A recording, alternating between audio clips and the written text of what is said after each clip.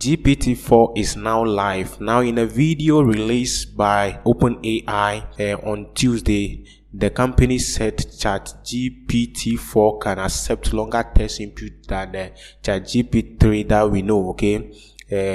Taking in and generating up about 25,000 words compared with 3,000 words for ChatGPT. So, you know, ChatGPT can take about 3,000 words at a time, but GPT-4 will take almost 25,000 words, and this is a great news over here. And ChatGPT-4, which is mostly called as a GPT-4, has a lot of capabilities that you might think of. Just watch this video and come back and let's see what the video is saying.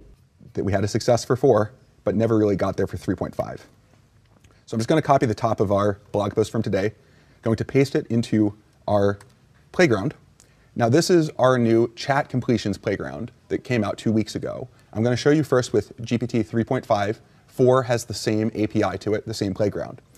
The way that it works is you have a system message where you explain to the model what it's supposed to do, and we've made these models very steerable, so you can provide it with really any instruction you want, whatever you dream up.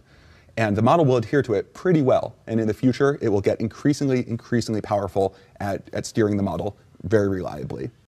Now in this you understand that GPT-4 has a system that can make dreams, thoughts, ideas flourish in text in front of you, and in fact it's a great open AI artificial intelligence that is out there, or AI that is out there, okay? And GPT-4 is designed to be better at answering complicated questions.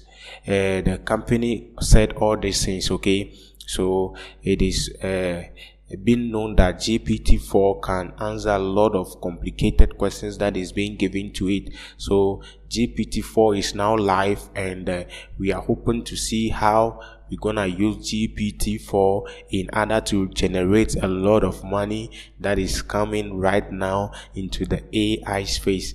Please subscribe to this channel and don't forget to share this video too.